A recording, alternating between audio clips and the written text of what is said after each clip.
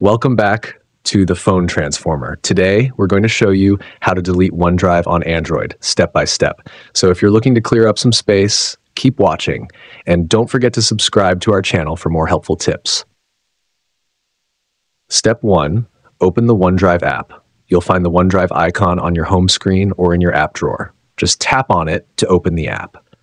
Step 2, choose the file you want to delete. Once the app loads, scroll through your files and select the one you'd like to remove.